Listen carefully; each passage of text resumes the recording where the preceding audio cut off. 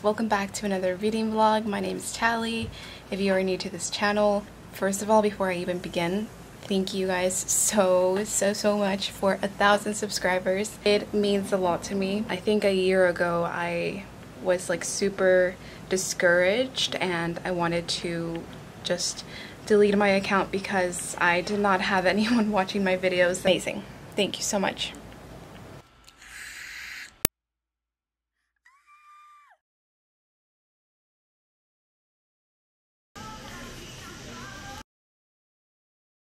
Okay, so I just received my Sephora order. I had a $20 gift card from Sephora. And I got some samples. I got this Tom Ford sample perfume. It doesn't smell that great. And then I got the Fenty Beauty match sticks. Yeah, I got the color medium.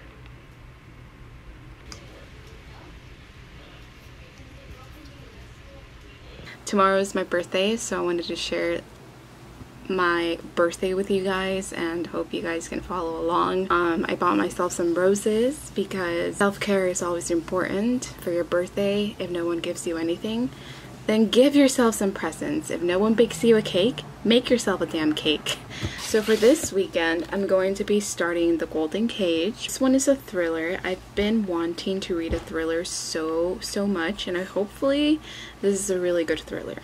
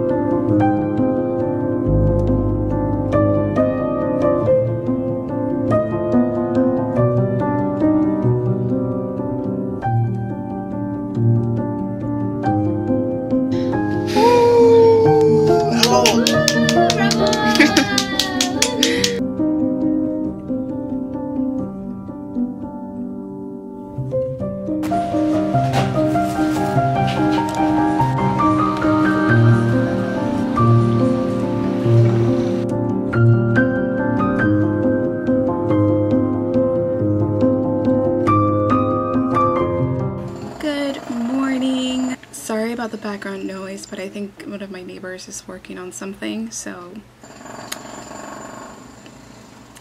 But it is Friday, August 21st. It's currently 10:56 a.m. Today is my birthday. I'm finally 25 years old.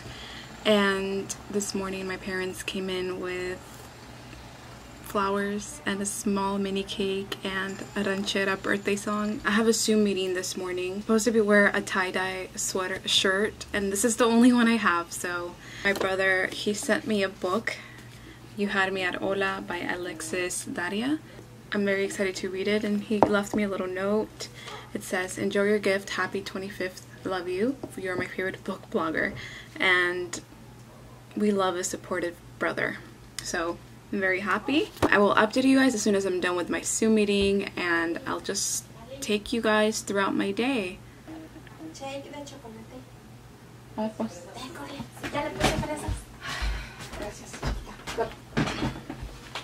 my mom got me a shake. How nice. Oh, cheers. I'm gonna drink my shake and I'm gonna start my Zoom meeting. Okay, my sister got me a birthday present. Let's see what's inside. I'm so excited. Aww.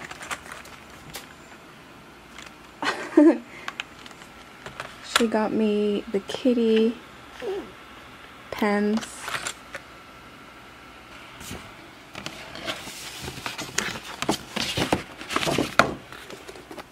Aww.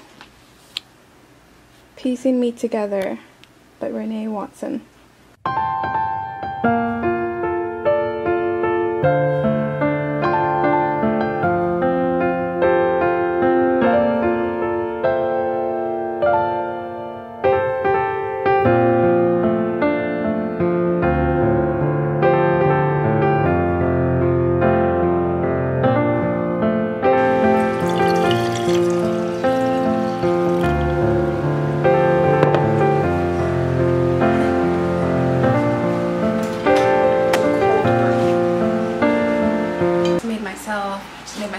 coffee. It's pretty good. I am now done with work. It was just like an hour and a half, so that was fast. I already changed into another shirt because my sweater, that sweater made me super hot, and it's super hot right now in California. But I have my coffee. I got some cute little pens that my sister gave me. And she also got me Piecing Me Together by Renee Watson. It's about a powerful and inspiring story of a girl who thinks that in order for her to succeed, she needs to get out of her poor neighborhood. Her mother always tells her to take advantage of every opportunity that comes her way. So I'm so happy that I met her and that she found my channel, because I feel like she's a really close friend to me. Even though I've never met her in person, I just feel like she's such a genuine and amazing friend and amazing person. You guys should definitely check out her YouTube channel. It's so relaxing and it's just so humble. Love her channel. She sent me The Sun Is Also a Star by Nicola Yoon. Hopefully I can have some time to myself and eat and read. I also plan on making myself a birthday cake and just decorate it with flowers. I will update you guys as soon as I start reading. I plan on reading The Golden Cage by Camilla Läckberg. And since it's my birthday weekend, I obviously need to read a book by my favorite author, Stephen King, Misery. And I'm excited to finally read it. I've heard awesome reviews on this one.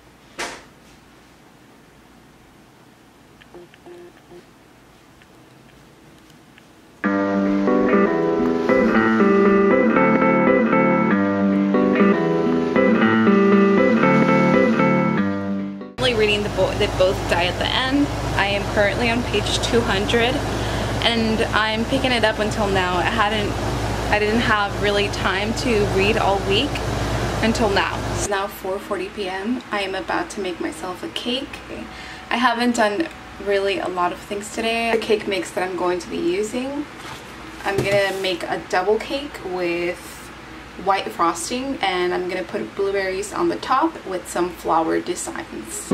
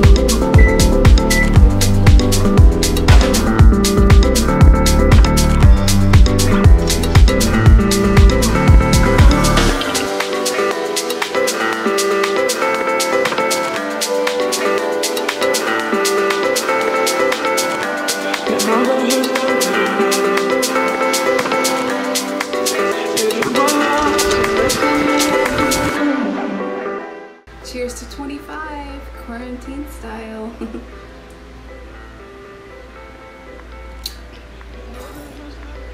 This is actually pretty good. I really like it.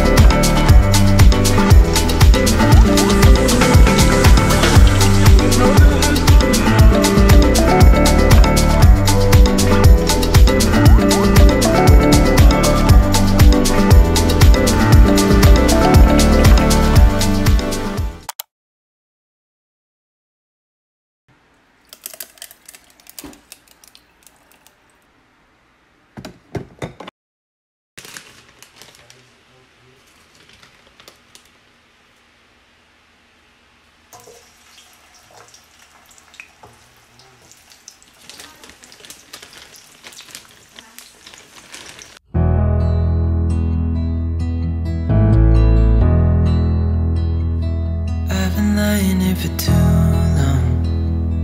I don't know what else to do. I wanna get away from every little thing just to try to make it through. And we're home. I've been thinking about my options, every detail in my head, but it doesn't really matter, nothing matters, so I cry instead.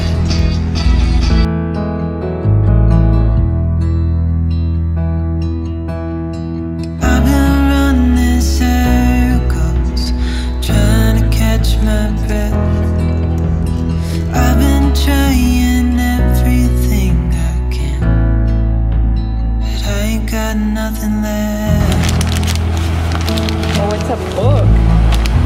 Oh, Stephen I've been King, staring at the 1922. ceiling. I've been staying up all night. Everything I ever worked for vanished in the blink of an eye. Thank you so much to Christina at The Literary Lifestyle. She sent me 1922 by Stephen King. I already watched the movie for this, so I'm really excited to read it. It is now Saturday night. It is August 22nd. It is currently 7:17 p.m. and today I went to Target and I went to the 99-cent store and I was just watching Vampire Diaries all day. I haven't done any reading. I finished reading They Both Die at the End yesterday, and I'm going to start reading The Golden Cage. And people have mentioned that it is kind of like a mashup of Gone Girl and The Girl with the Dragon Tattoo. I also want to start The Death of Vivek Oji. I just wanted to show you guys some things that I got. I got this storage organizer to organize my pens. I know it's for jewelry, but I'm just going to use it for my pens that my sister got me. So I got some highlighters, pencils. I don't know which one to get today. Should we go minty?